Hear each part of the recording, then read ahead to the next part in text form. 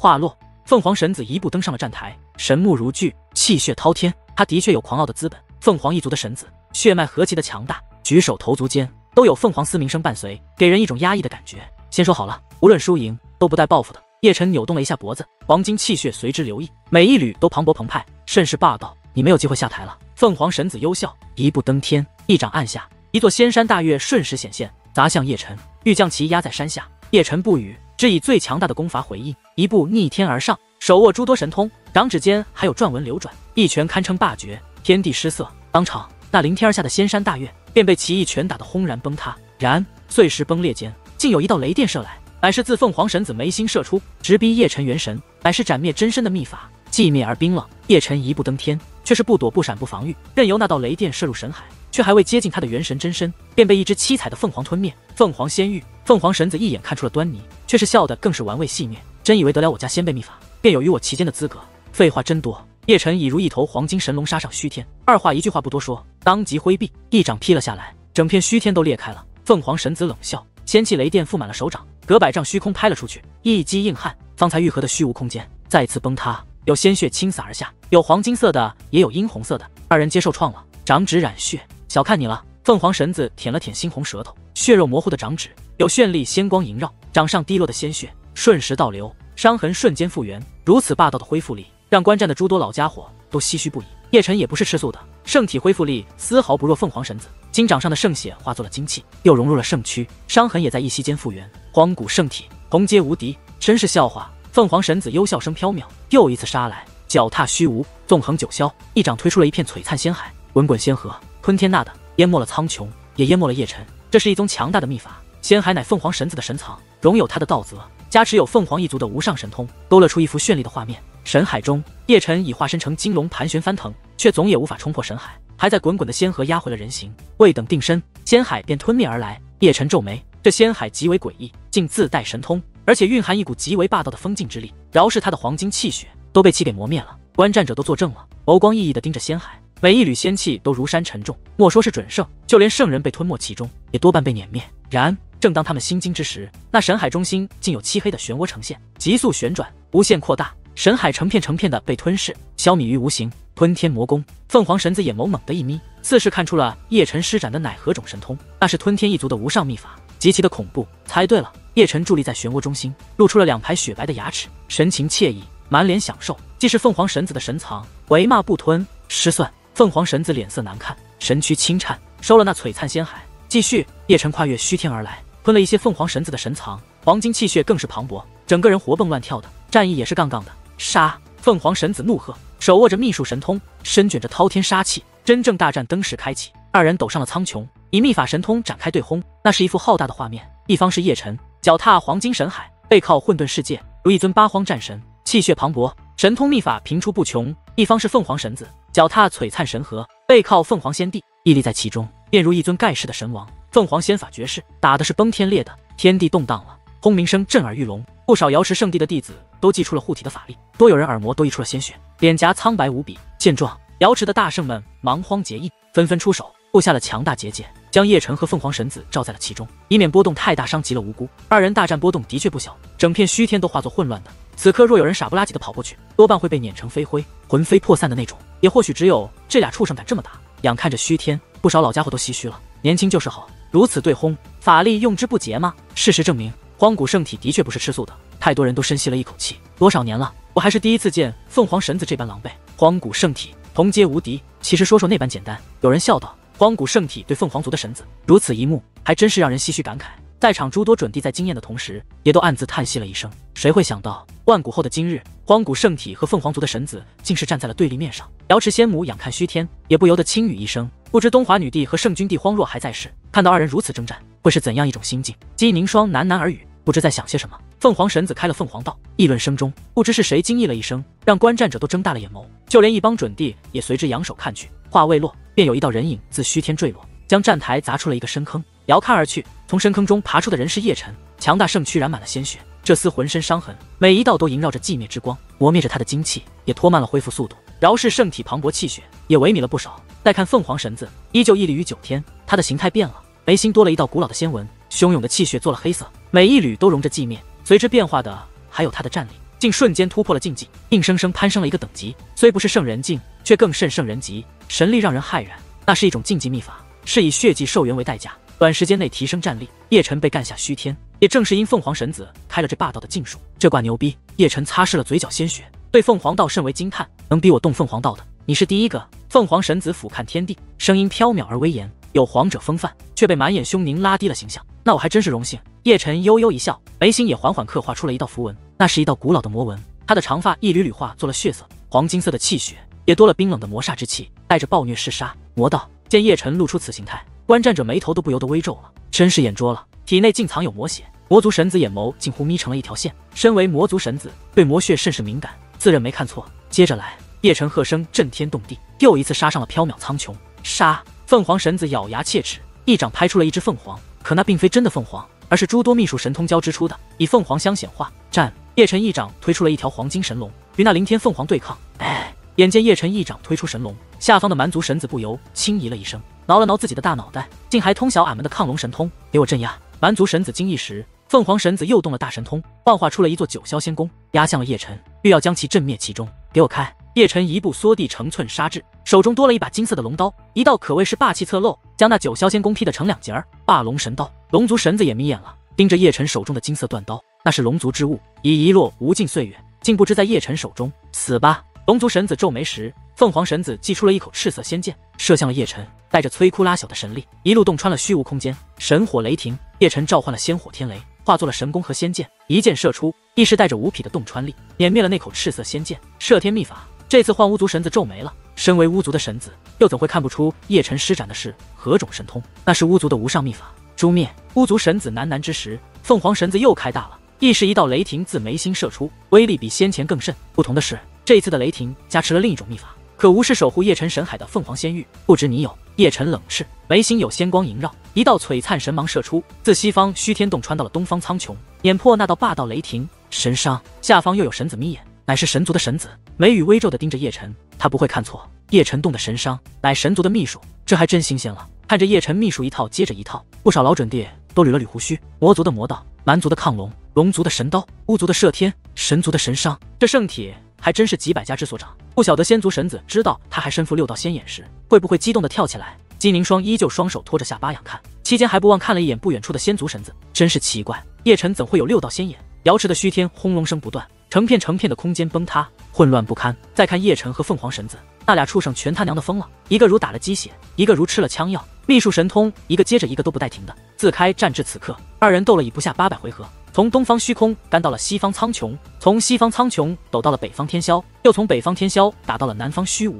鲜血染满了天地，每一滴血都甚为刺目。大战是惨烈的，也是血腥的。强如叶辰也被打离了魔道状态，强如凤凰神子，凤凰道禁法也消散了，征战依旧继续。这才是他的巅峰战力吗？下方天罚神子、苍灵神子和羽化神子的脸色变得苍白了，真正见识到了叶辰的强大。在通道中，叶辰根本没动全力，或者说他们没资格让他动，这辈子都别想翻身了。太清神子、至尊神子和缥缈神子也突然生出了一种无力的感觉，连凤凰神子都被干得抬不起头，更莫说是他们。荒古圣体同阶无敌，果然不只是传说，这不可能。躺在座位上唧唧歪歪的日月神子，双目也凸显了出来，一脸无法置信。就在不久前，他还扬言要收拾圣体，此一刻才是真正的打脸。他与叶辰简直就是天地的差距，这不可能。同样难以置信的还有凤仙儿，俏脸已苍白。他记忆中的八皇兄在同阶之中从未败过，却也难挡圣体。前辈，我与他一起的，打起架来我也很吊。齐王咧嘴直笑的看着旁边的九剑仙，却是又一次被九剑仙给无视了，都没见过这么能打的。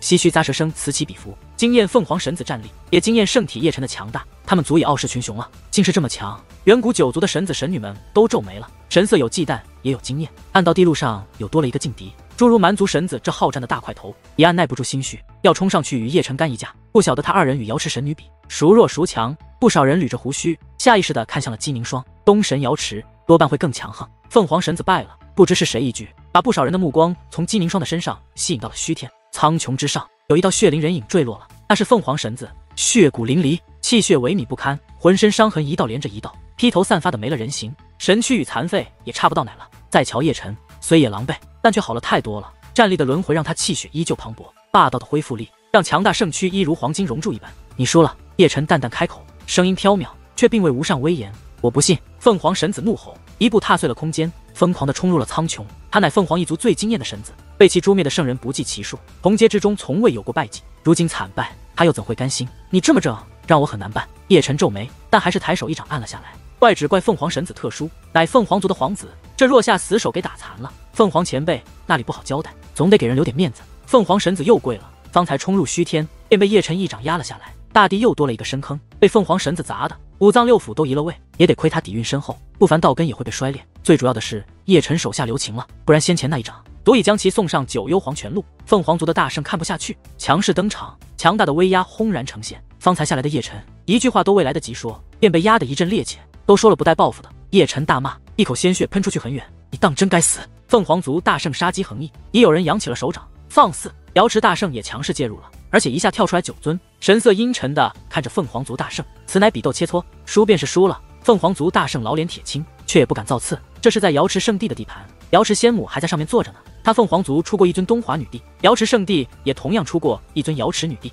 真打起来，两败俱伤。凤凰神子被带下去了，却还在嘶吼咆哮，披头散发如恶魔一般。纵是被打得如此凄惨，若非战力丧失，必定要继续打。他依旧不甘心，他的高傲不容许失败。可在高傲的血脉和天赋，也一样不敌残酷的现实。他的却败了，败得一塌糊涂。荒古圣体，同阶无敌，传言果然非虚。看着血骨淋漓的凤凰神子，太多人都唏嘘了一声。这下他回去也该老实了，半个荒古圣体，强的让老夫措手不及。不少老准弟也都笑着摇了摇头。这时代有如此惊艳的后辈，他们该是欣慰的。说好了，不带报复的。叶辰干咳了一声，说着就欲下台。然还未等他下台，一股蛮荒之气便迎面扑来。待一瞬慌神之后，一个大块头已挡住了他的去路，正是那蛮族的神子。这货还真是个大块头，比蛮山那厮还高出一头，立在那里就是个小山堆。叶辰在他面前就如一个1、2岁的婴孩一般。俺也想跟你打。蛮族神子声音粗犷，拎出了一个大号的狼牙棒，尽显豪爽的气质，一双神目如铜铃，绽放璀璨神光。嘿，你个大块头，真会挑时候。叶辰仰着头看着蛮族神子，我这刚打完还没喘气儿呢，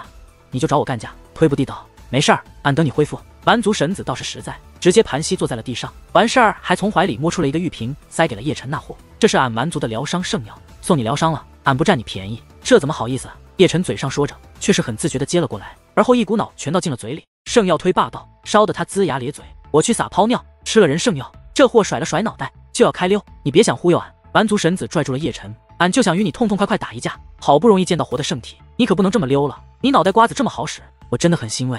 叶辰意味深长一声，那你赶快恢复，伤好了，俺们就开打。不用打了，我认输了。叶辰拍拍屁股，又一次想开溜。小子，忽悠俺家神子，后果很严重。蛮族的大圣跑过来了，整整3尊，个个如小山堆，一个比一个赤裸着臂膀，高大雄壮，而且手中都握着一个狼牙棒，颇有当场揍叶辰的架势。不是，我真有事儿。叶辰呵呵一笑，改天再打，不改就今日，逼着我打架，很不地道。叶辰撇了撇嘴，反正我不打。见叶辰依旧不想打，蛮族神子又埋头在自己储物袋里翻腾，3、5秒后才从其内拎出了一块金灿灿的仙铁，悬在了手掌心。仙铁一经显现，叶辰眸子变亮了，好似认得那仙铁是何物，也能清楚地感受到自己的混沌神鼎在颤动。许是太过兴奋，不止他眸光亮了，在常人无论是神子还是神女，无论是准圣还是准帝，眸中皆绽放的璀璨神光，就连那9剑仙也侧目了。若你赢了，这仙铁便是你的。蛮族神子满眼的希冀。神子，你这……俺想与他打。蛮族大圣话还说完，便被蛮族神子打断了。一场比斗，值得你付出如此代价？叶辰笑看蛮族神子，都是身外物。蛮族神子露出了2排雪白的牙齿。俺还是那句话，就想与圣体堂堂正正的打一场，咋样？你打不打？打！叶辰笑了，狠狠地扭动着脖子，并非只是想要那金色仙铁，最主要的是想达成蛮族神子与荒古圣体一战的夙愿。好嘞！蛮族神子瞬间来了精神，一拍地面，翻身跳了起来。蛮族大圣纷纷一声叹息，便没再说什么，转身退回了座位。蛮族好战，高傲的蛮族神子也一样，他们也不想他留遗憾。又是一座新的站台，叶辰伫立在东方，蛮族神子屹立在西方。观战者们又坐正了，眸光熠熠，对输赢不在意，在意的是这场大战是否会比先前那场更惊艳。此乃年轻一代的巅峰对决，万众瞩目下，蛮族神子眉心多了一道古老的蛮纹，赤裸的臂膀也有符文刻画，古铜色的皮肤上有一道道雷电在撕裂。他的气血磅礴如江海，每一缕都狂暴无比，每一缕也皆如山沉重，不带杀伐之力气，尽显蛮之力。一双神眸炯炯有神，绽放着璀璨神光。许是之叶辰强大，一开始便动了巅峰战力。叶辰一笑，又开了魔道，黄金气血汹涌，圣躯犹如黄金熔铸。叶辰也动了巅峰战力，而且会全力以赴。蛮族神子与凤凰神子不同，他是真想与叶辰堂堂正正的打一场，不夹杂个人恩怨，为此还不惜拿出一块仙铁。他的赤子之心让叶辰动容了，也正因如此，他才不会放水。这是对蛮族神子最起码的尊重。战！蛮族神子大喝，一脚踏碎了站台，卷着狂暴霸烈的气息扑来，手中狼牙棒裹满了雷霆，一击霸绝，直接抡爆了虚无空间。叶辰不语，赤手空拳杀上，金拳覆满圣光，徒手与之硬汉，雷爆声顿时响起，空间寸寸崩塌。蛮族神子手握的狼牙棒震飞了出去，他的手骨也随之断裂见血，但一瞬间又复原了。再看叶辰，圣拳也染血了，颧骨炸裂，飞溅的圣血甚为刺目。好，蛮族神子笑得豪爽，没了狼牙棒，便也赤手空拳杀了过来，一掌推出了一道金色蛮龙，流淌的蛮血都在此刻沸腾了。叶辰迎击而上，只以强大攻伐回应，手握乾坤，演变阴阳，八荒拳、奔雷掌、玄光印等上千种秘法在瞬间融成了混沌。又一击硬汉，二人皆被震退。蛮族神子喋血，叶辰圣拳血灵，战！随着两声震天大喝，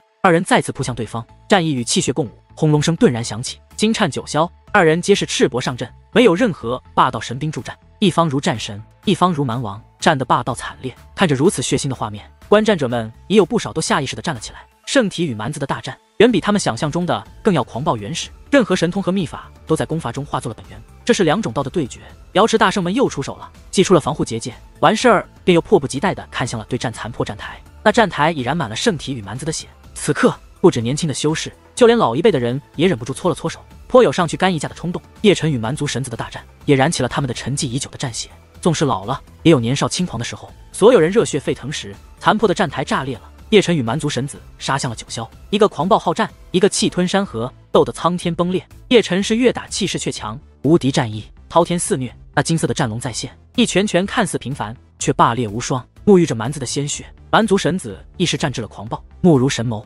黑发飘荡，亦是沐浴着圣血。他的每一滴血都与战意交织，那是蛮战无敌的道。时间流逝，二人大战至800回合，不分先后的坠落了虚天。叶辰圣躯染血，血骨淋漓；蛮族神子更惨，强大的蛮躯被近乎干得残废。如此血腥的画面，看得观战者都不由倒抽冷气。然大战还未完，二人爬起继续攻伐，气血皆已消沉了不少，可争斗却变得更惨烈原始。你轰我一拳，我便还你一掌，直至夜幕降临，这场巅峰的对决才真正有了一个胜负成败。蛮族神子败了，无力地躺在了废墟上，已是一个不见人形的血人，在用着仅存的力气豪爽的大笑，畅快，真是畅快，就没见过你这号的疯子。叶辰身形踉跄，破碎了一把疗伤丹药，打入了蛮族神子体内。老子发誓，再不与你打架，那可不行，俺终有一日会打败你。蛮族神子咧嘴一笑，俯手将那块鲜铁色给了叶辰，你赢了俺，他是你的了，我这人从不客气。叶辰很自觉塞进怀里，这可是好东西。神子，蛮族大圣已跑了过来，皆是祭出了丹药，驾着蛮族神子下台了，并未如凤凰族大圣们那般勃然震怒。临下台时，都还不忘惊艳地看了一眼叶辰。蛮族的人输得起，还是蛮族前辈明事理。叶辰笑了笑，一边往嘴里塞了一把丹药，一边还有意无意地了一眼凤凰族那边。你瞅瞅人家，早晚有你好看。凤凰族大圣一声冷哼，杀机愈发的强烈，都说了不带报复的。叶辰撇嘴，说着便欲跳下残破战台，只是还未他转身，一道鬼魅般的身影便现身在了残破战台之上。那人黑发如瀑，眸若星辰，可不就是那神族的神子吗？见之，还在先前大战中意犹未尽的观战们又纷纷投来了目光。神族的神子也要挑战荒古圣体，也要与之争个高低，几个意思？叶辰瞥了一眼神族神子，而且语气不怎么和善，主要是神族神子那嘴角勾动的笑容甚是细腻而玩味。荒古圣体同阶无敌，本神子偏偏不信。神族神子幽笑，你斗败了凤凰神子和蛮族神子，不晓得斗不斗得过我，我很累，没空与你打。叶辰淡淡一声，说着便又欲转身。圣体一脉，皆是缩头乌龟吗？叶辰还未完全转过身去，便闻神族神子这句戏谑的话语，语气带着睥睨一切的狂纵。此话一出，刚欲下台的叶辰又停住了，目不斜视地盯住了神族神子，明知这是激将法，却还是抑制不住心中滔天的怒火。荒古圣体，我的挑战，你可敢接？神族神子依旧笑得戏谑，他就如一尊高高在上的神，俯瞰着众生，睥睨着天下。我接了。叶辰话语平淡，了解他的人都知道，越是沉寂的他，就越是可怕。就如一头即将苏醒的狂狮，他无法容忍他人辱骂圣体一脉，也绝不会容许自己辱没先辈的荣耀。很好，神族神子嘴角微翘，步伐飘渺，站在了叶辰的对立面上，很是惬意地扭动着脖子。本神子可以等你恢复。不用。叶辰淡淡一声，直接开干，一步缩地，成寸瞬身杀至。狂傲！神族神子冷笑，豁然抬手，一指神芒直逼叶辰眉心。然让他意外的是，叶辰竟是不躲不闪不防御，任由他一指洞穿了眉心。而与此同时，叶辰的攻击也到了，一掌将其劈得半跪在地上，半个神躯都崩裂了，一片片神血璀璨无比。这是什么打法？观战者愣了一下，个个都在倒抽冷气。眉心乃神海门户，一旦有攻击打入，会直接危及元神。所有人都未想到叶辰竟是如此疯狂，伤敌1000自损800。叶辰的确疯狂，他的战术也的确是伤敌1000，自损800。事实证明，他这一击的确迎面干了神族神子一个措手不及。他眉心虽被洞穿，可有混沌神鼎、地诀、单祖龙魂和凤凰仙域守护元神，神族神子那一指神芒还远伤不到他的根基。相比他而言，神族神子就惨了，整个人都差点被叶辰生劈。若论伤势，他比叶辰伤得更重。圣体一掌可不是闹着玩的。新建的站台轰隆声不断，神族神子受创，不断后遁退走，以求喘息。可叶辰却不给他这个机会，如影随形。神族神子退一丈，他便追一丈，一旦追上，便是神通秘术的狂轰乱炸，以至于开战不过3个瞬息，站台便染满了神族神子的鲜血，连反攻的机会都没有。整个人都是被叶辰一路压着打的，四方修士唏嘘了，咂舌不断。没想到叶辰这般疯狂，也没想到叶辰如此凶猛霸道。堂堂神族神子竟被打得抬不起头。万众咂舌之时，神族神子也疯狂了，硬生生的挨了叶辰一拳，施展不是秘法遁走了。残破的身躯瞬间复原，恢复力霸道，还真是印证了太虚古龙昔年的话语：仙族攻伐强大，魔族增幅恐怖。而这神族傲人的领域便是恢复力。还有其他种族如巫族和妖族，这些也皆有强大的依仗，并非其他人可以比拟。说话间，神族神子以单手结印，施展的乃是一种无上神通。但见他神躯轻颤，有2股青烟飞出，化作了2个神族神子。无论是战力、气血还是道则根基，都与他这个本尊不相上下。一气化三清，叶辰神色漠然，知道神族神子动用的是何种秘法，那是神族的天赋神通。昔年姬凝霜还是玄灵之体时，也通晓此神通。玄灵之体也是神族分支，但凡神族都会。完了，3打1的阵容，观战者躁动了，好似也看出了神族神子动的是一气化三清，这秘法可不是一般的诡异。先前伤势未愈，圣体不在巅峰状态，1打3，这次多半悬了。不少老辈修士皆捋了捋胡须，倒是有些担心叶辰了，还是太冲动。有人无奈地摇了摇头，神族神子是何等存在，足与东神比肩，伤势还未恢复就应战，圣体多半要跪，圣体同阶无敌神话，多半要结束了。太多人都叹息了一声，怪只怪那叶辰太鲁莽，太过意气用事，终是弄巧成拙。杀！议论声中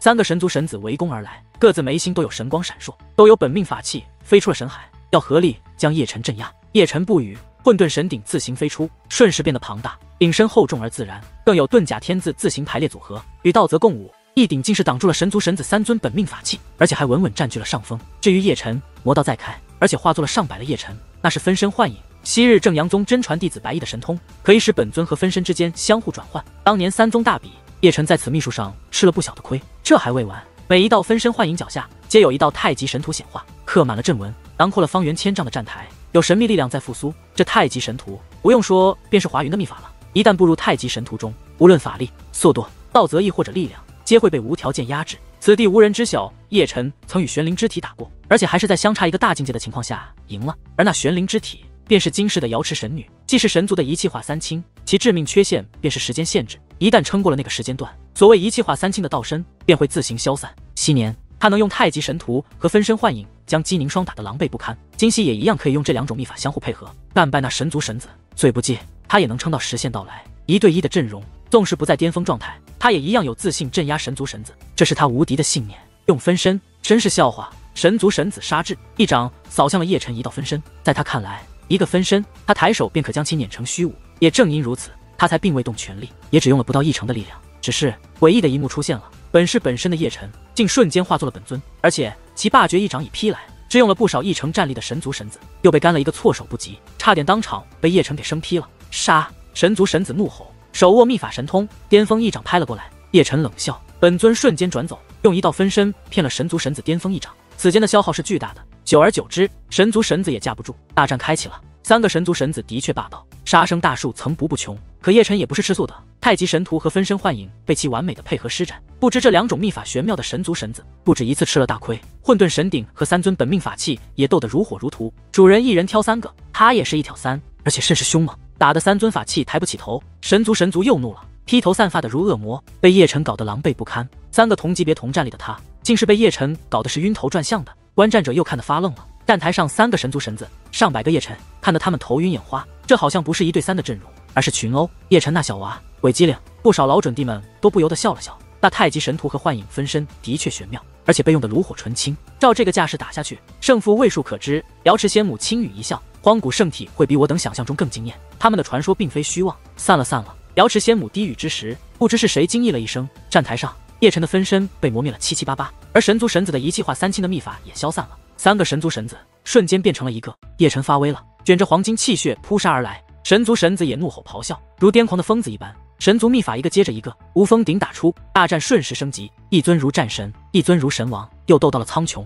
可以得见的是，二人1对1的阵容，神族神子彻底落了下风，任他秘术层出不穷，却依旧难挡叶辰青天攻势，被叶辰一路从西方虚天干到了东方苍穹，又从东方苍穹打到了北方天霄，从北方天霄对到了南方虚空，霸道恢复也跟不上伤势了。万众瞩目下，神族神子坠落了下来，在大地上砸出了深坑。再看他的形态，哪还有人形？神躯都近乎报废了，看得先前的蛮族神子都咧嘴咂舌，这比他伤的还要重得多，看着都疼。叶辰也下来了，煞气通天，睥睨着神族神子，圣体一脉，不是你可以辱骂的。此战便是教你该如何尊敬历代先辈们。我不信！神族神子无力地躺在深坑中，如疯狗一般怒吼咆哮着。他是至高无上的神族神子，怎能接受惨败的事实？而且对方自开战便不在巅峰状态，他的高傲随此战荡然无存。神族大圣来了，一个去救神子，两个直奔叶辰而来。一如凤凰族的大圣，面目凶狞，威压强横，杀机冰冷。有些话不需老身多说了吧？瑶池大圣们拦住了他们，话语气带着阴沉。输便是输了，堂堂神族，输不起吗？你神族大圣个个咬牙切齿的，却也不敢太过造次了。还是那句话，这里是瑶池圣地，神族出过大地，瑶池圣地也一样出过大地。这若是开战，两家谁输谁赢还不一定呢。神族神子被带走了，一路都在咆哮，吼着吼着便昏了过去。现场一片漠然，老辈修士再不敢质疑叶辰的战力，同阶无敌的传说依旧是神话，自古荒古一代圣体至今从未被打破。还有谁今日一并打了？这一次叶辰并未转身下台，而是漠然地扫视着远古九族那边，环看着那一个个神子神女。既然圣体今日这般有兴致，战一场又何妨？叶辰话音刚落，便见一人踏上了战台，妖气横溢，正是那妖族的神子，笑得妖异，眸中还有邪魅之光闪烁，整个人看起都是妖邪的。又有好戏了！在场修士忙慌将玉杯中酒水灌入了肚中，而后便迫不及待地看向战台那方，生怕错过了精彩的画面。妖夜那小子有成人之威，古族神女和灵族神女纷纷瞥了瞥樱桃小口，还妖族神子呢，专干这让人不齿的勾当。他姥姥的还要不要脸？另一方，齐王那厮直接开骂了，一蹦3丈高，欺负一个半残的圣体，你丫算什么本事？妖族神子此刻踏上战台，便已证明他失了那份无畏的道。九霄真人摇头一笑，无论输赢，他的高傲都将荡然无存。道有此话在理。另一准地捋了捋胡须，叶辰先后血拼了3大神子，已不在巅峰状态。妖族神子此番乃是成人之威，妖族神子一心只想打破圣体同阶无敌的神话。或许在他看来，所谓的过程和手段并不重要，重要的是结果。瑶池仙母轻语一声，仅此一点来看，他就不如那荒古圣体叶辰。若我赢，此定归我。议论声中，妖族神子瞥了一眼叶辰头悬的大地，这才戏谑地看向了叶辰。正如瑶池仙母所说，他只想赢圣体，过程不重要，颜面也不重要，重要的是结果。若你输呢？叶辰淡淡一声，随之往口中塞了一把丹药。若我输，此物便归你。妖族神子幽笑，祭出一座小神塔。天哪，封魔神塔！看着妖族神族取出的神塔，现场顿时躁动了，好似知道那小塔是何物。不少人都眸光火热地盯着那璀璨的小塔，更有甚者，气息都急促了，贪婪之色尽显。听闻那封魔神塔曾经镇压过一尊强大魔神，有人说道，说着还不忘瞟了一样魔族神子那方。封魔神塔昔年镇压的就是魔族的先辈，此乃一大耻辱，魔族可一直记得这仇怨。妖夜，有你好看！魔神神子冷冷一声，魔眸杀机无限，敢拿出此宝物？看来妖族神子胜券在握。太多人，所有人都盯着站台，看着那封魔神塔，一道道眸光更是火热了。叶辰不在巅峰状态，纵使赢了也不光彩。有人嗤笑道，不过相比妖族神子的封魔神塔，我更看好叶辰的那口大鼎。不少老家伙都捋着胡须盯着叶辰的混沌神鼎，该是传说中的大罗神铁铸造，还有其上金灿的古字，必定来历颇大。封魔神塔，好东西！台上沉默的叶辰开口了，以他的眼界自能看出封魔塔的不凡，而且他的混沌神鼎已然按捺不住，要将其吞噬。那可是一尊大圣兵，是由珍稀的仙金铸造。本神子在等着你的答案。妖族神子饶有兴趣地看着叶辰，有人送宝贝，为何不要？叶辰悠悠一笑，直接就开干了，一步踏破了战台，瞬身杀至妖族神族10丈外，一拳轰出。妖族神子嘴角微翘，并未上前硬汉，而是瞬身遁出了上百丈，眉心有一道古老的妖纹刻画，动了巅峰战力，滚滚的妖气肆虐，聚成妖海，遮盖了战台，还能听闻有厉鬼哀嚎之声。叶辰冷笑，直接杀入，手中多了一杆长矛，被其极尽舞动，大开大合，搅动着风云。那滚滚妖海被其生生搅得溃散。下方巫族神子双眸又微眯了，死死盯着叶辰手中的战矛。那并非是战矛，其本体乃是一支神剑，乃巫族的后羿神剑。不止他双眸微眯了，诸多老准地也微皱了下眉头，似是认出了叶辰手中战矛的来历。其主人曾是巫族的皇，其名后羿。古老岁月前，巫族的一尊大巫皇便是用这神剑射下了金乌化作的太阳。那是一段充满神话的年代，至今还被人传颂。后羿神剑是叶辰的字大楚，跟随他200多年，因此神剑他还悟出了摄天秘术，第一次施展便打败了前世的鸡凝霜。不得不说，后羿神剑化作的战矛，其威力还是极为强横的。妖族神子脸色难看了下来，妖海被破，他还险些被叶辰一矛抡爆。本以为能轻松斗败不在巅峰状态的叶辰，可事实远非他所想。圣体纵使有伤势在身，不在巅峰，却依旧霸道无匹。说话间，叶辰舞动战歌再次杀来，一路打得虚天寸寸崩裂。妖族神子冷哼，单手快速结印，动了妖族一种无上的秘法。随着他印诀定格，整个苍穹都为之颤了一下，那片天地变成了一片焦土，妖气肆虐，寂灭而冰冷，还有鲜血淋天倾洒。见状，下方观战的年轻修士心神都一瞬恍惚，只有老辈修士不受影响，那是妖族的幻术神通，比神族一念花开更玄妙。然在玄妙的幻术，在六道仙眼之下皆是虚妄。叶辰一脚踏破了那焦土，破了妖族神子幻术，凌天一矛，打得苍穹动荡，妖族神子当场喷血，被彻底惹毛了，在怒吼声中褪去了人形，旋即他便化作了一头庞然大物，如大山一般，血眸硕大，堪比九刚，通体的鳞片皆泛着寒光，有雷电撕裂，卷着滔天的妖气，每一缕都如山沉重，演得苍穹轰隆，天地都失色。见此画面，瑶池的女弟子脸色都苍白了，也不知是被那气势压的，还是被妖族本体可怕的模样给吓的，那真是太恐怖了。叶辰也皱眉了，但这皱眉并非是因妖族神子强大，而是妖族神子本体的模样，三分似麒麟，四分如苍龙，剩下的三分干脆就是四不像。左瞅右看之后，他愣是没看出这是个啥东西。杀！短暂的一瞬，妖族神子已凌天而下，庞大的妖躯遮天盖地。叶辰自不会站着被打，一步缩地成寸，躲过了凌天的一掌。相比妖族神子本体，他就如一只蚂蚁一般，也或是正因如此，妖族神子很难捉到他。怪只怪庞大身躯拖慢了他的速度。接下来，叶辰的走位就很骚了，脚踏着太虚，纵横在九霄，上窜下跳，总是绕到人背后打，一套套大招频出，不带停的。妖族神子惨了，体型虽大，功法所霸道，却无一击能击中叶辰，反而被叶辰那厮搞得晕头转向，妖躯被干的是血骨淋漓，轰隆声震天动地。可入眼之画面皆是妖族神子挨虐的场景，直至上百回合，叶辰那厮才溜烟儿窜到了妖族神子的眉心，而后玩命的放神伤，那是针对元神的秘法，被他用得很溜，当场妖族神子就跪了，神海轰隆，元神被创，自虚天坠落。叶辰追了下来，幻化出了大手，攥住了妖族神族粗壮的尾巴。此刻若有大楚人在此，多半已下意识地捂住眼睛，因为叶辰要施展他那霸气侧漏的摔人绝技了，不摔残不算完的那种。果然，在那万众瞩目之下，身小如蝼蚁的叶辰愣是硬生生地把庞大如山的妖族神子抡了起来，而后狠狠砸在了地上。大地震颤了，裂纹向四方蔓延，震得瑶池几座仙山都崩塌了。再看妖族神子，整个人都懵逼了，身躯庞大，吐的血也贼多，犹如喷泉一般，其内还夹杂着内脏碎片，看得人都想吐。只是这还没完，叶辰又一次将其抡动了起来，黄金气血升腾，妖马合一，不断将妖族神子砸在了本就崩裂的大地上。大地又动荡了，一声声轰隆，一道接着一道，震耳欲聋的那种。随着每次轰隆响起，大地都震颤一下，连坐都坐不稳了。这是一幅可怕的画面，庞大如山的妖族神子竟被如蝼蚁弱小的叶辰一次又一次的抡起来，都没见过这么畜生的打法。观战者吞口水了，看着那吊炸天的画面，只感浑身上下都不自在了。莫说是被摔，仅仅看着都疼。得亏妖族神子底蕴深厚，肉身也有够霸道，这若化作一般准圣，当场就成一坨了。不知何时，轰隆声才湮灭，那片天地已成废墟，而妖族神子被生生摔回了人形，却也不见了人形，更像是一坨人肉。这就完了。四方修士发愣的看着这边，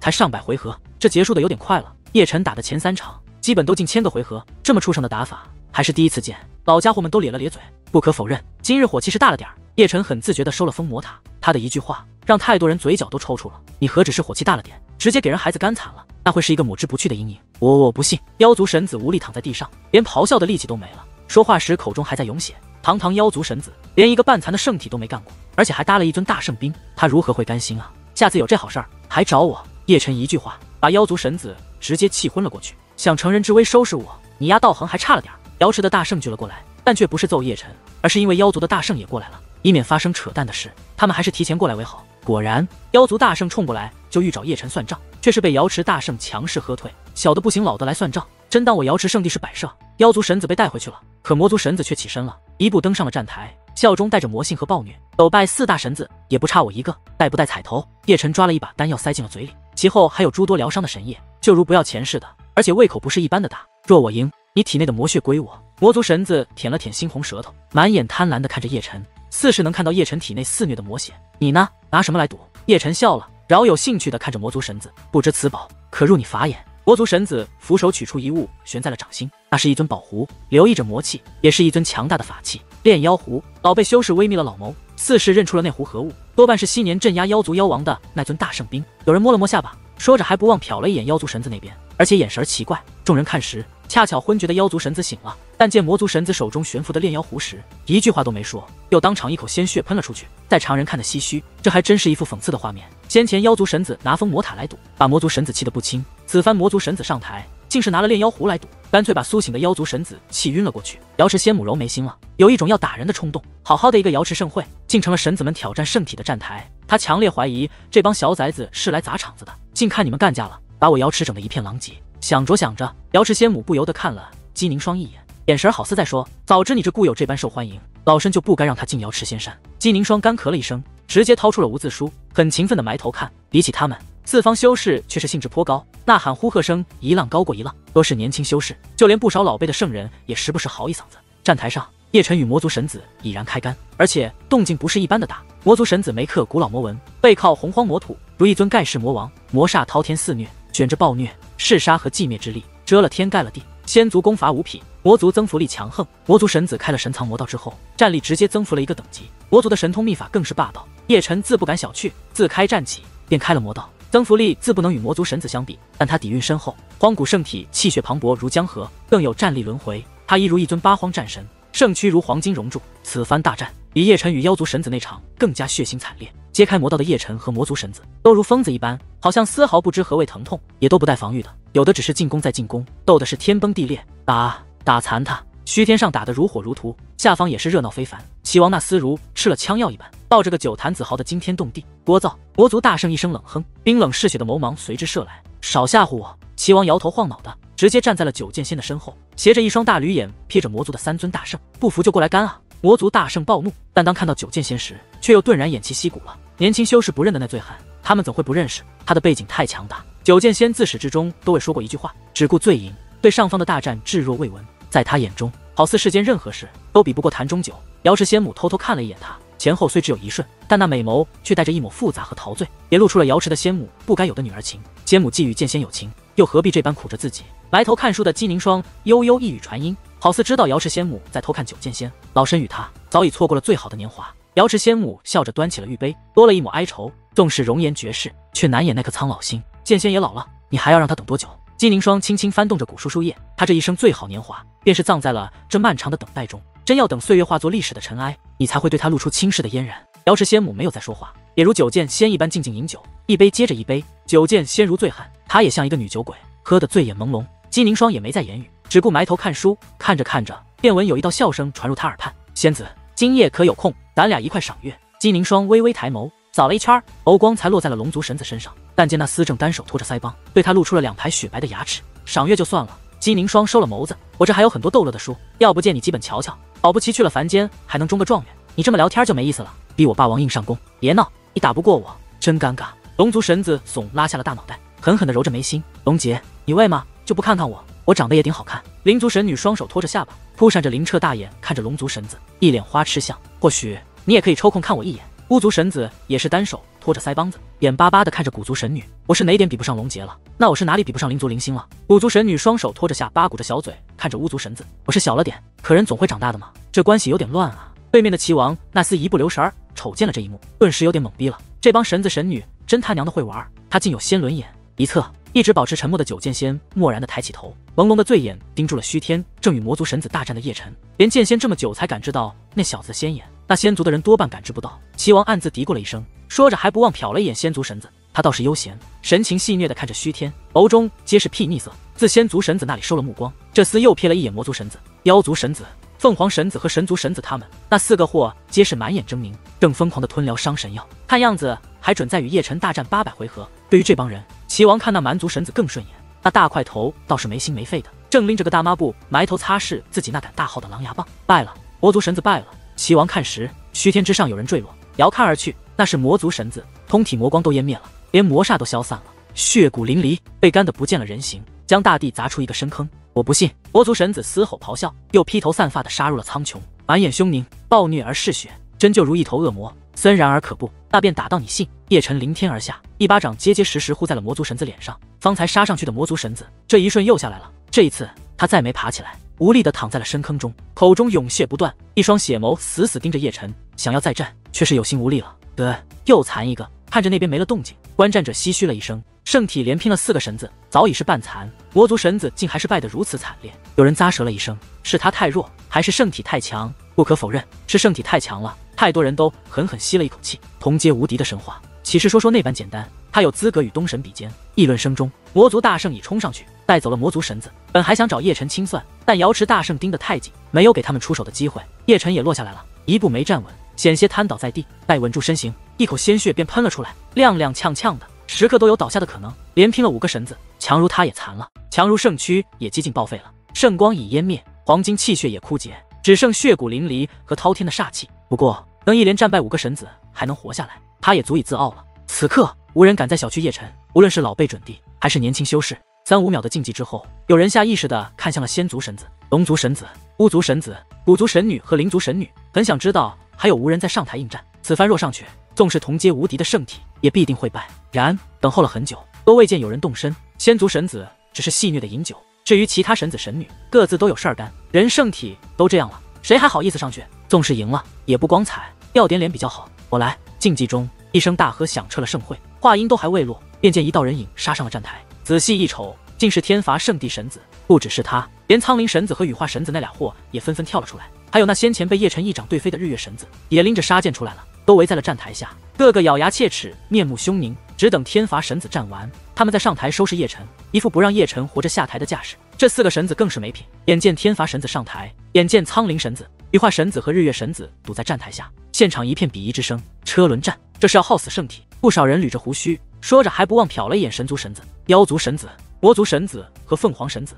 那4个或已是恢复了7-8成，时刻都要扑来再战一次的架势。以老夫看，不用凤凰神子他们出手，圣体也多半走下那站台了。太多老辈修士都唏嘘了，以他此刻的虚弱状态，连天罚神子一人都战不过，更遑论台下还有3个神子等着。今日新仇旧怨一并清算。议论声中，天罚神子勃然怒喝，气势瞬间攀升到极点，动了巅峰战力，面目凶残的可怕。鼠辈！叶辰冷笑，稳住了身形，又强行汇聚了黄金气血，找死！天罚神子凶光乍现，手掌覆满雷霆，凌天劈来，此乃杀生大术，而且是巅峰一击，没给叶辰留丝毫的活路。然他这一掌还未真正劈下，便见一只金银玉手蓦然显现，便如手扶清风，卸掉了他这一掌之威，将其震得噔噔后退。观战者惊异，纷纷坐正，定眼去看，才见站台上多了一道倩影，仙霞翩跹飞舞，仙光萦绕交织，在如梦似幻中化成一风华绝代的女子。仔细一瞅，可不就是瑶池神女姬凝霜吗？神女，这是何意？稳住身形的天罚神子脸色难看的盯着姬凝霜，眸中凶光更是暴虐。没想到瑶池神女参与了进来，没什么意思。姬凝霜清纯微起，轻语恍若九霄天籁般动听。不过身为瑶池的神女，我得说你2句，你好歹也是一叫神子，这般欺负一个半残之人，就不怕折了你天罚的颜面？这是我与他的恩怨，还望神女不要插手。天罚神子冷哼道：说到恩怨，我倒是忘了，我俩也是有过节的。姬凝霜取出了一面小镜子，一边对着镜子打理秀发，一边悠悠说旧账。你天罚神子被这一番言辞顶得脸色铁青，与东神瑶池打，他多半连出手的机会都没有，这便是他们之间的差距。打是不打？姬凝霜收了镜子，饶有兴趣地看着天罚神子。天罚甘拜下风。天罚神子一声冷哼，豁然转身，但在临下台前，却是嘴角微翘地瞥了一眼叶辰。堂堂的荒古圣体，竟是躲在女人身后，你这缩头乌龟做的还真是尽善尽美。说着，这厮便要下台，但还未抬脚，便被姬凝霜一掌拍翻了。我已认输，神女此番欺人太甚。天罚神子怒喝，咬牙切齿地盯着姬凝霜。今日瑶池圣地必须给我天罚一个说法，本是要放你下台，不过谁让你骂我？姬凝霜耸了耸玉肩，我何时骂你了？天罚神子一脸懵逼，都没反应过来。叶辰乃我故友，你骂他可不就是骂我吗？姬凝霜眨巴了一下美眸，对你这种行径，古书上有标注，叫指桑骂槐，你怎么还不承认？来来，让我来。姬凝霜话语刚落，便被叶辰那斯巴拉到了一边，还未从地上爬起的天罚神子当场被他摁回去了。接下来的画面就有些不堪入目了。叶辰那畜生直接骑在了天罚神子的身上，鼻子不是鼻子，脸不是脸的，就是一通暴揍，一边打还一边咋咋呼呼的骂。我就不说了，还敢骂瑶池神女？骂瑶池神女我忍了，还敢骂瑶池圣地？人好好一方圣地，遍地皆是如花的仙子，全他娘的被你骂成了缩头乌龟，这是什么理论？看着那血腥的一幕，听着叶辰那霸气侧漏的话语，但凡在场的所有修士都不由得扯了扯嘴角。你丫还真会攀亲戚，明明就是骂你的，却偏偏把整个瑶池圣地全烧上了。你这屎盆子扣得贼好，颠倒黑白的功夫也贼溜。再看瑶池的仙子们，无论是弟子还是长老，无论是准圣还是准帝，脸色都瞬间变得奇怪了，咋稀里糊涂就成缩头乌龟了？我很看好这货。一帮老准帝纷纷意味深长地捋了捋胡须，得亏到瑶池圣地就停住了，这若把瑶池女帝也一并烧上了，那今日瑶池盛会可真就热闹了，太多人都摸了摸下巴，老身就不该放他进来。喝得醉意朦胧的瑶池仙母狠狠揉着眉心，好好一个瑶池盛会，因他的存在严重变了味儿。庶子，你找死！另一方，天罚圣地的大圣已扑杀了过去。还你！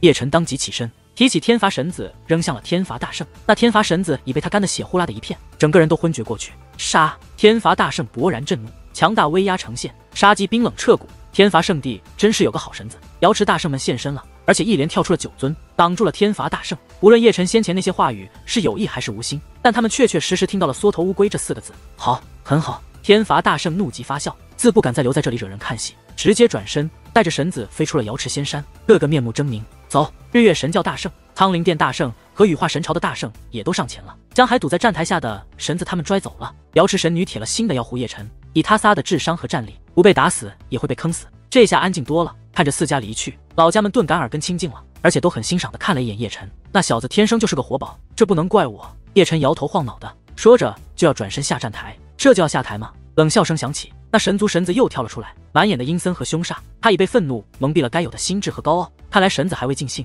莫不如瑶池陪你战一场。姬宁双轻笑，那便来。神族绳子不顾自家长辈的阻拦，一步跨上了站台。他算是看出来了，今日想要灭了叶辰，就必须打败挡在叶辰身前的瑶池神女。为了一雪前耻，他也不惜斗上东神，不用给我留面子，朝死打！叶辰拍拍屁股，直接跑了。以他现在的状态，可干不过神族绳子，怂个1、2次也没啥。在场人纷纷语重心长地瞥了一眼那货，便又忙慌看向了站台。神族绳子对战东神瑶池，这一战绝对会比想象中更精彩。万众瞩目下，神族绳子开了神文，动了巅峰战力，一气化3清的秘法也随之施展。3尊绳子皆手握秘法，攻向姬宁霜。姬宁霜倒是神色淡然，玉手轻拂，一掌平淡无奇，可威力却是强大无匹。攻来的一尊神族绳子，当场被其拍得血骨淋漓。这一击看得四方修士骇然，瑶池神女果然不负动身之名，纵使一挑3，却依旧云淡风轻。她的强大便是那份平凡。神族绳子怒了，嘶吼咆哮，3尊绳子战得发狂，一宗宗杀神大术频出，可每一次都被姬宁霜轻松化解。3对1的阵容，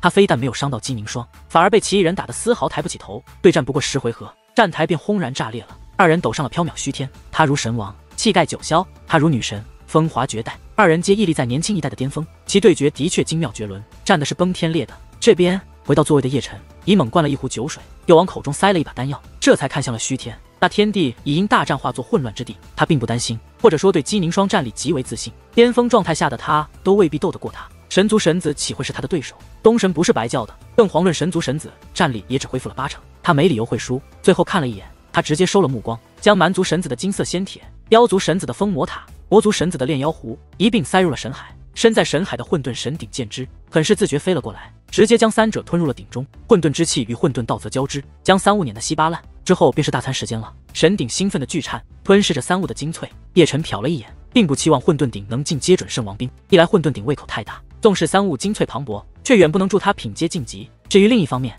那便是他的修为只有准圣级，主人的等级太低，便限制了本命法器，这是冥冥法则的压制，实难突破。我说，仙族神子一直在盯着你看。一侧的齐王戳了戳叶辰，我知道。叶辰淡淡一声，也抬眸望向了对面。远古9族9个神子神女，就属仙族神子最恐怖，自始至终都未出手。也正因如此，他才自始至终也都未显露6道仙轮眼。他已与凤凰族交恶，可不想因仙轮眼在与仙族闹得不愉快。他并非不想归还6道仙眼，但6道仙眼的主人是姜太虚，而非仙族。他该不会感知到6道仙眼吧？齐王试探性的看着叶辰，叶辰轻轻端起了酒杯，并未回答齐王的问题。6道仙眼有周天秘法遮盖，他自认以仙族神子的道行，还远远察觉不出。对面仙族神子嘴角微翘，笑得戏谑，深邃无比的眸子中有的皆是轻蔑和睥睨，好似荒古圣体于他而言就是个笑话。对此，叶辰直接无视，一杯酒下肚，又往口中塞了几粒丹药，接连大战。纵使他的恢复力想要痊愈，也需一些时间。虚天之上，姬宁霜与神族神子还在大战，天地都失了颜色。神族神子一气化3清的秘法再次越了时限，也只剩一尊与姬宁霜对决。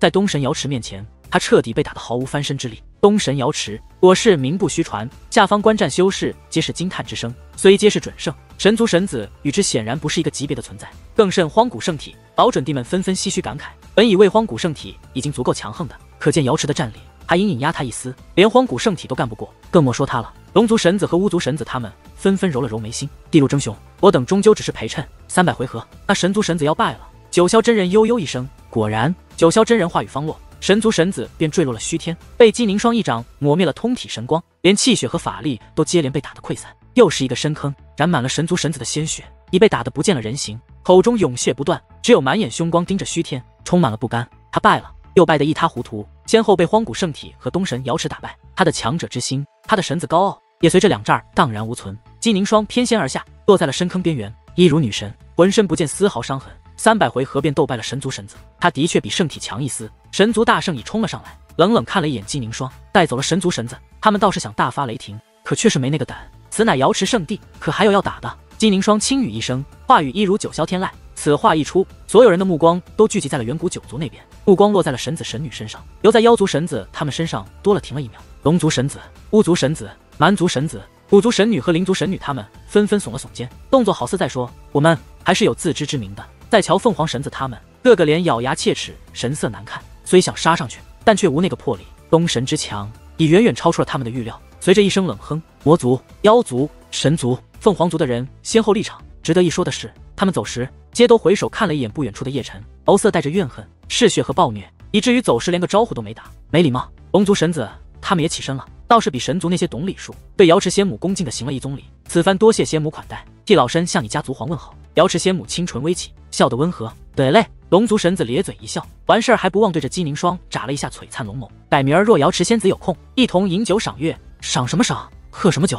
不待姬凝霜回话，灵族神女便硬拖着龙族神子走了。我今夜有空闲，为嘛不找我聊天？带上我也有空。巫族神子忙慌贴了上去，跟得贼紧。有你啥事儿？对吗？有你啥事儿？古族神女也跟了上去，拉开了巫族神子。来时你承诺过我的，要带我去巫族的，可不能耍赖。别闹，我没说过。你对俺小骨客气点，不然揍你。蛮族神子骂了一声，我怎么有点蒙圈了？看着一帮神子神女，在场修士神情有些奇怪。这才是真正的一连串，都是自行配对的。他们几个看着还是很顺眼的。叶辰意味深长地摸了摸下巴，同是远古九族的神子神女，龙族神子他们可比神族神子他们有品多了，至少没有成人之威，秉性也端正了太多。我家的霸龙道可别丢了。有缥缈神音传入了叶辰耳朵，瞎说我的。叶辰干咳了一声，知道传音来自龙族神子。后羿神剑用完了记得还。巫族神子也传回一缕神石，亢龙秘法别外传。蛮族神子也很自觉，传了一道话语，走就走了，还避避。叶辰一脸不以为然，暗道几家神子也不傻，还是古族神女和灵族神女乖巧，没有传音吓唬他。你我终有一战。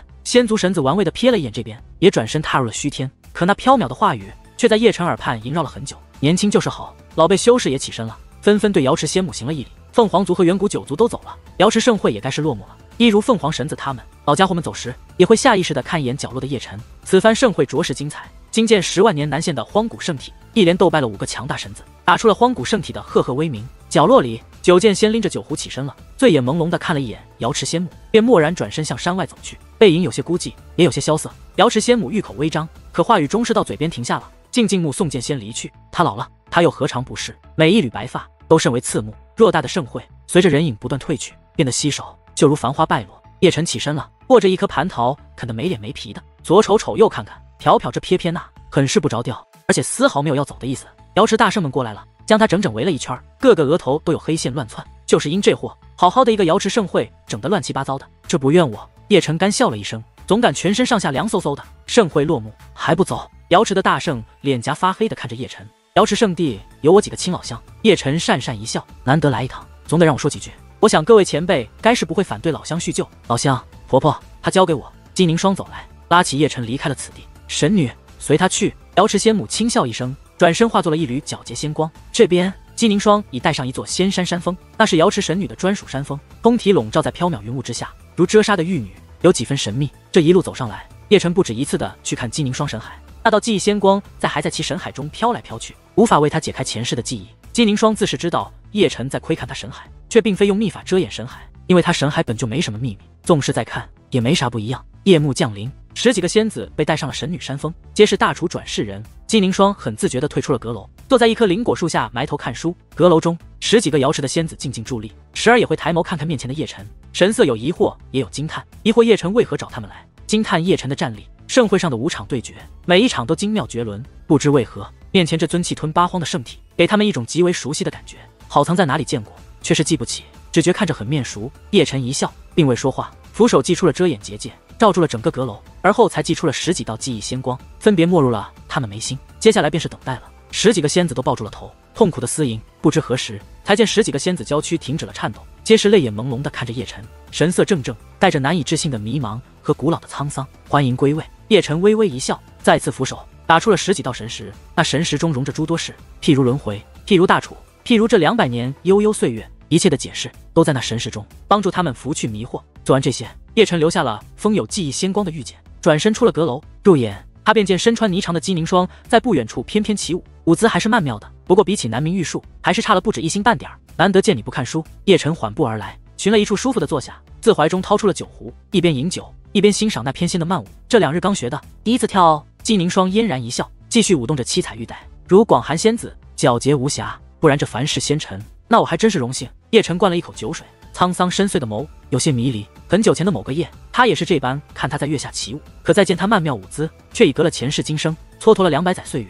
此刻他倒是不想让他恢复前世记忆了，那是一段有血有泪有伤痛的往事。今世他这样活着就很好，不用再受前世牵绊。月光皎洁，星辉烂漫，给整个瑶池仙山都蒙上了绚丽外衣。神女峰上，姬凝霜还在翩翩起舞，白色霓裳翩跹，如那漫天轻盈的雪花，如梦似幻的美，嫣然的笑比那舞姿更动人。随着最后一缕花色落幕，才见她收了玉带，如一个不谙世事的小丫头一般，扑扇了一下似水美眸。我的舞美不美？瑶池神女哪有不美的道理？叶辰淡笑，语气多了沧桑。你为何每次看的我的眼神都怪怪的？姬凝霜双手托着下巴，灵澈的美眸涟漪着迷人水波。你藏着很多故事，故事是讲给后人听的。叶辰沧桑一笑，轻轻抬起了手掌，欲要收回他神海的那道记忆仙光，却终是定在了半空中，直至1-2秒后才又微微垂下。还是决定一切都顺其自然便好，那该是一段很漫长的故事。姬凝霜浅浅一笑，神色有些恍惚，忍不住想抬起玉手替他拂去脸庞上的疲惫和沧桑。救命！美妙的画面终是被一道不合时宜的大叫打断了。叶辰和姬凝霜都下意识的侧手，才见是齐王那厮正连滚带爬的跑来，鼻青脸肿的，本来飘逸的衣衫也变得凌乱不堪。他之后3-5个瑶池仙子追了上来，玉手中皆是握着仙剑，美眸绽放着火花，许是刚沐浴过，一缕缕秀发还湿淋淋的。见此画面，叶辰下意识揉起了眉心，不用去问便知发生了何事，必定是齐王那厮跑去偷看人洗澡，被当场逮个正着。他能看出，姬凝霜自也看出了，顿时生出一种想打人的冲动。说话间，齐王已连滚带爬的跑到，溜烟儿躲在了叶辰身后。叶辰倒也自觉，一巴掌呼了过来，都还未来得及喘口气的齐王，当场就被打猛了过去，而后被扔到了3-5个仙子身前。仙子们扑了上来，许是太怒了，以至于都忘了对神女行礼，围住齐王就是一顿好揍，而且还从那厮怀中搜出了几件胸衣。真他娘的欣赏你！叶辰不由得捂住了额头，看就看了，还偷人胸衣，偷就偷了，你丫倒是跑快点儿，真是尴尬。见过神女，几个仙子收了自己胸衣，这才脸颊绯红的对姬凝霜行了一礼。若非顾忌齐王是乃神女故友，他们早一剑把齐生劈了。见过不要脸的，就没见过这么不要脸的，回去歇息吧。姬凝霜干咳一声，堂堂神女也尴尬了，弟子告退。几个仙子纷纷转身，临走前还不忘狠狠瞪了一眼趴在地上的齐王那厮，皆有一种再回去踹2脚的冲动。不过相比齐王，他们看叶辰的眼神儿就充满倾慕了。若偷看他们的是荒古圣体，他们多半会低眸浅笑。美女是爱英雄的。这边叶辰移起身，将齐王塞进了混沌神鼎，继而蒙上了鬼冥面具。我该上路了，此番多谢瑶池款待，桃子很好吃，我们还会再见吗？见叶辰要走，姬凝霜垂下了似水美眸，轻咬着贝齿，玉手紧紧攥在了一起。此刻有些不像风华绝代的瑶池神女，倒更像是一个平凡的女子，动了不该有的情。前尘往事太苦，相忘江湖便好。叶辰没有回身，一步步远去，背对着他轻轻挥动了手掌，背影萧瑟，声音沙哑沧桑。相忘江湖。姬凝霜轻喃，抬起了美眸，怔怔地看着那背影，他的逐渐淡化朦胧了他的眸，心境前所未有的失落。一路风尘，他终究只是一个过客。缥缈话语悠悠响起，瑶池仙母来了，现身在他身侧，替他化尽了眸中那丝水雾。终有一日，我会跟上他的脚步。姬凝霜轻笑，默默转身，化作了一缕仙霞，没入了一座洞府，封了洞门，顿心闭关。好你个荒古圣体，还真是不该放你进来。瑶池仙母揉了揉眉心，她还是第一次见自家神女这般失落，一切皆为她。见过仙母，阁楼里的转世人们出来了，恭敬行礼。瑶池仙母收了思绪，轻轻摆手，却不经意间瞥见了10几个转世人眼角那还未风干的泪痕，这倒是让他有些错愕。哭了，禀仙母，弟子准备下山历练。10几个转世人再次行礼，既是恢复了记忆，便放不下前世的牵挂。叶辰给他们留了封印记忆仙光的玉简，他们也要踏上寻找故乡亲人的征途。世事险恶，好生照料自身。瑶池仙母温和一笑，挥手洒出了片片仙光，融入了他们体内。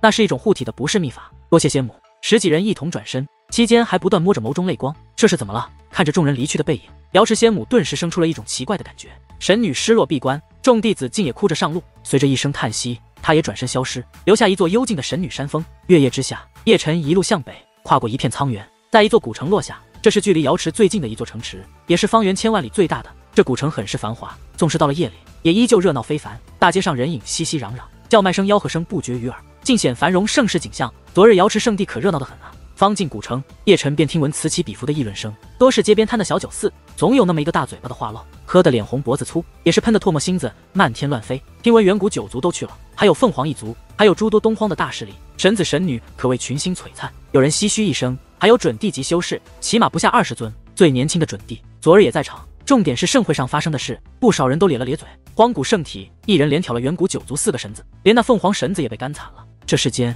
竟还有圣体传承，而且还是瑶池神女的故友。老家伙们也揣着手啧了啧舌。2人站立其间，倒是般配。看来我又火了。叶辰不由得一笑，扭头钻入了一间杂货铺，3两秒后就又出来了，手中还拽着一个尖嘴猴腮的老头。你谁？老头儿有些懵逼，上下打量着脸戴面具的叶辰。他是前脚刚进杂货铺，后脚就被叶辰这货给拎出来了。老乡。叶辰随意回了一句，便把老头塞进了混沌鼎。这厮此乃大厨转世人，前生隶属黑龙岛，玄自被3宗大比时，还随吴三炮去了天庭总部，有了一面之缘，却是记忆犹新。你姥姥的，光天化日之下，明目张胆的绑人吗？老头火气不小，在鼎中嚎得惊天动地，好歹也是准圣，很没面子。消停点儿！叶辰祭出了记忆仙光，而后直奔古城中心。旋即便听闻鼎中鬼哭狼嚎声，老头抱着头颅打起了滚，痛苦的嘶吼声中，他前世的记忆也一点一滴的被解开。接下来便是呜咽声，老家伙老泪纵横，哭得一把鼻涕一把泪的。200年岁月太久，前世今生也太缥缈，沧桑的岁月。叶辰只是一笑回之，通过古城传送阵现身在一座磅礴群山，没有驻足，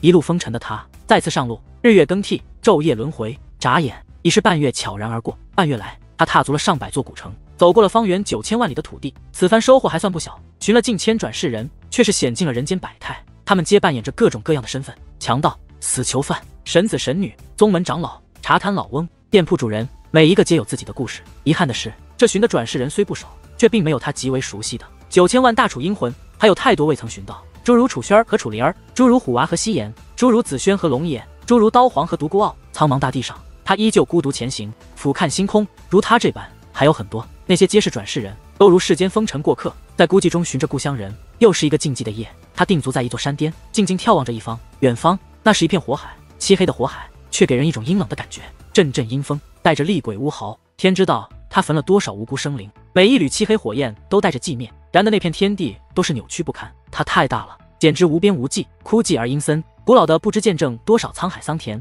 隐晦的让人看不透，好似藏了诸多惊天秘辛。下意识的，叶辰祭出了护体法力，眼眸微眯的盯着那片火海，仿佛能透过黑暗看到其内一角，有的只是寂灭的灰烬。火海之外方圆10几里，皆是寸草不生，或者说是一片焦土。你丫的，看够了没有？齐王瑟瑟发抖的蜷缩了一下身体。那是什么地方？叶辰开口问道。禁区。齐王骂了一声，那就是天虚。天虚你个头，那是炼狱。齐王回道，你口中的天虚在中州，东荒的这个是炼狱，还有北岳的黄泉，西漠的忘川和南域的冥土，此乃玄荒大陆5大禁区，都是个顶个的兄弟，能与天虚齐名，这炼狱果是不简单。叶辰不由得喃喃一声，此等大凶之地，纵是剑神走入，也多半很难全身而退。禁区岂是闹着玩的？齐王又打了个寒战。不过昔年还真有一个疯子跑进去大闹，而且出来还是活蹦乱跳的，敢入禁区，的确疯子。叶辰低眸轻语，眸中却是闪过一道隐晦之光。齐王口中的疯子，可不就是6道吗？赤阳子曾言，玄荒5大禁区被其一人干了个遍，其中自也包括禁区。我说，咱还是走吧。叶辰喃喃之时，齐王那厮下意识后退了一步，神色惊恐地看着炼狱，脸色也随之惨白了。闻言，叶辰猛地抬手看向了那火海炼狱，神色也顿然骤变。平静的炼狱不平静了，火海翻滚，惊涛骇浪，似要吞灭整个天地。那片天地本就扭曲，因为火海骇浪被碾得寸寸崩塌。叶辰也下意识后退了一步，脸色瞬时惨白，虽距离还很远，可心灵却在站立。那滔天火海带着让天地都颤抖的地威，好似有一尊尘封万古的洪荒魔神苏醒了，要荡灭这浩宇诸天。天地震荡了，有一道漆黑的光晕以炼狱为中心，向着四方蔓延，所过之处，空间成片崩塌，这片天地都为之断了位免。走！叶辰退着，便豁然转身了，一步缩地成寸遁出去很远。齐王也没闲着，早在他转身那瞬，便已开遁，速度极快。2人刚走，他们先前所站的那座山巅便被那道漆黑光晕碾成了阴灰。这世间的一切，在那漆黑光晕下都变得脆弱不堪。见状，叶辰想都没想，直接开了天道，带着齐王一同遁入了黑洞。那漆黑光晕太强，一旦被波及，瞬间便会被抹成虚无。漆黑光晕并未因他们消失而停下，还在无限蔓延。它便如一只无形的大手，抹平了天地。一尊路过的准帝当场成灰。黑洞中，叶辰和齐王稳住了身形，齐王直接一屁股坐在了地上，冷汗直下，剧烈喘着粗气，脸色惨白的毫无血色可言。相比这货而言，叶辰就淡定多了，可他眉头未紧锁在了一起。我不会感知错，那的确是大地的威压。炼狱中有大地，抽什么风？抽什么风？齐王猛灌了一壶酒，咋呼呼骂骂咧咧的没完。可骂着骂着，好似想起了什么，神色惊愕的看着眼前漆黑世界，这什么地方？喂喂麻黑漆漆的。叶辰没有搭理这货，依旧静心思索。他与大地战过，对地威极为敏感，很确定炼狱显现的威压出自真正的大地，并非是极道地兵散出的那种地威。真正的地威是地气无法复制的。地威既是出自真正的大地，那这就有够吓人了。玄荒大陆有活着的大地，这该是一个惊天秘辛，若传出去，修世界必惊。不对，叶辰蹲在了地上，狠狠挠着头，有些想不通。难不成是帝尊？他并未离开诸天万域，而是在炼狱沉眠。你嘀咕啥呢？齐王凑了过来，俩手还紧紧攥着叶辰胳膊，一脸惊惧的看着四方黑暗。这地方伸手不见五指，太瘆人。你可知仙武帝尊？叶辰开口了，试探性的看向了齐王。废话。齐王瞥了一眼叶辰，诸天万域没人不知道他吧？然后呢？什么然后？齐王一愣，仙武帝尊9000年前就归寂了，你确定帝尊已经归寂？叶辰话语充满了不可言喻的深意。你别吓我。齐王又攥紧了叶辰胳膊。帝尊活了9万年，寿终正寝，诸天万域都知道，这是我家先辈传下来的话。那有没有这种可能？帝尊并没死，而是选择了自我封印。叶辰正视着齐王，或者说帝尊已自封活到了这个时代。没可能。齐王当即摆手，口吻很确定，大地乃逆天存在，这世间没有任何一种封印能封住大地，自我封印也不行，那就奇了怪了。叶辰摸了摸下巴，不是帝尊，难不成是其他大帝？这就更说不通了。仙武帝尊走了不过9000年，诸天万域不可能有人成帝，有人成帝，世人不可能不知道这什么地方。你倒是给我回句话。齐王戳叶辰，空间黑洞。叶辰随意回了一句，便继续思索先前问题。空间黑。齐王吓得浑身一哆嗦，很符合第一次进黑洞的那种反应，震惊、害怕，外加好奇和对未知的那种恐惧。这厮没有再说话，只是不断的祭出照明灵珠，紧紧的搂着叶辰胳膊。虽然很想出去，可想到外面那吓人画面，便打消了念头。相比外面，这里虽乌漆八黑的，但至少没有性命之忧。空间黑洞陷入了死一般的沉寂。叶辰思索了很久，非但没想出个所以然来，反而是越想越头大，最后干脆收了那个思绪。他起身了，把齐王塞进了混沌大鼎，而后直奔一方飞遁而去，目的就是从黑洞中远离炼狱，起码要寻一个安全的出去。不过这一路可不平静，黑洞一如既往的危机四伏，没走多远便遭遇了可怕的存在，乃是一只血淋淋的手臂，透着寂灭之气。得亏他躲得早，不然必定被那手臂透出的杀气碾灭。远远绕过了那血淋手臂，再次遁走，时刻警惕四方的危机。外界的确掀起了轩然大波，炼狱躁动，有地威蔓延四方，诸多大势力派人查看，却并未寻到端倪。他们到时炼狱已归于平静，但地威散出时，还是有不少人遭殃，成了阶下灰。是夜，前去查看的人纷纷退走。玉天飞行了许久，才落在了距离炼狱最近的一座古城，要借助此城中的传送阵回去禀报。这是一座古老的城池，大气磅礴。夜里的古城热闹繁华，遥看而去，